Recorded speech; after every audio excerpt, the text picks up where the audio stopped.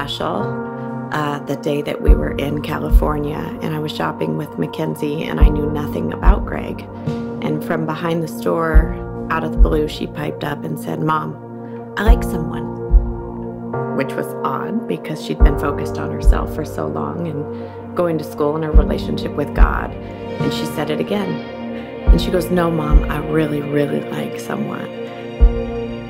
I'm just extremely happy for my sister. I've known she's always wanted this like so many people do, and to finally have it and to be able to have that for the rest of your life is so special. So for me, for example, it makes me emotional because even listening to Kenzie talk about her story with Gregg makes me tear up because I know it's something so special and it makes me so happy for them. As a mom, when I look at the love that Mackenzie and Gregg share, my heart just melts because I see two young, very special individuals who love God first. And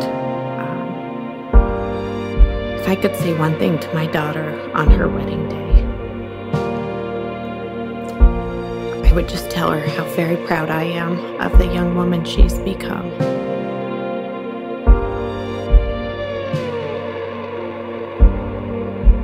Mackenzie, one of the happiest days of my life was when I got to adopt you and your sister, and you took the name Sturm, and we all became Sturms together. You know, Jesus has always been faithful and true in my life, through the good times and the bad. And I knew at a very young age that I was made to be a wife, with the kind of love that I have in my heart.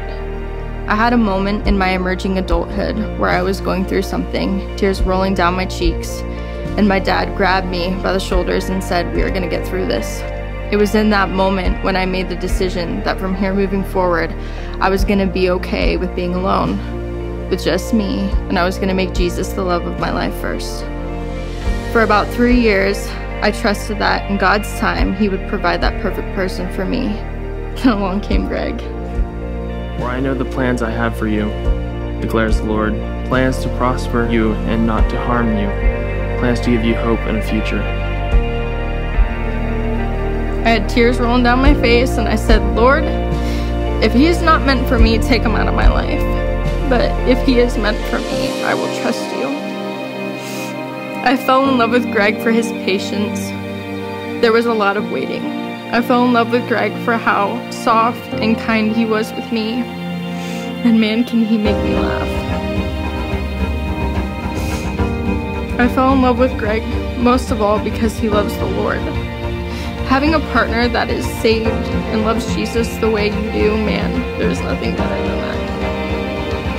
He's my best friend.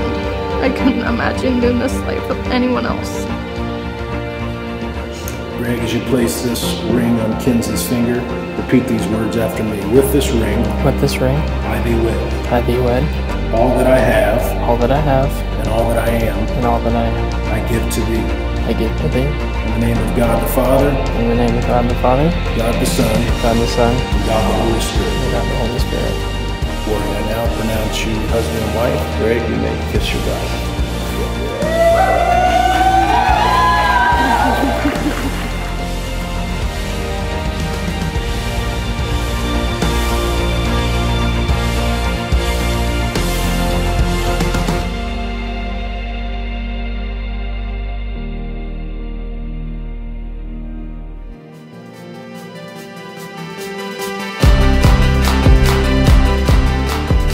Last night we were in bed and we were about to go to bed and we were exhausted. It was me and Kenzie's last night. We were like chilling there and she was like, "I still get goosebumps every time Gregg looks at me."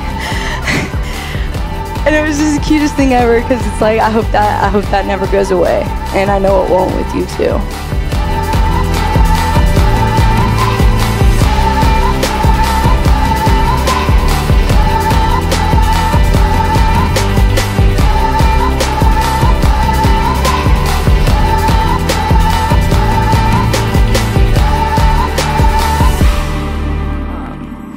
But I prayed for my sister to find a man, Gregg, and you stepped into her life at the right time, and she prayed for you too, and you have been the brother that I've always wanted, and you have stepped in so many parts in our lives, even when our parents decided to go to Africa and we're like, let's fly Gregg out, and you stayed with us for a week, and I knew, I was like, that's gonna be my brother right there.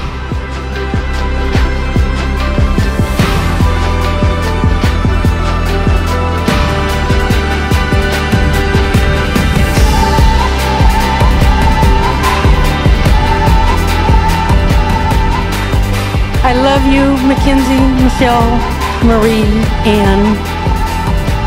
I love you so much. Congratulations. Can't wait to see you guys in the future grow. Just love you so much.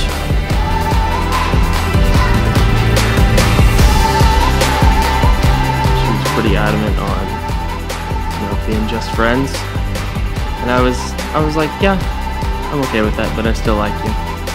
I was sure that she knew that, and it took quite a while. And a year ago, I got to meet her. It was one of the greatest moments of my life. And a year later, here we are.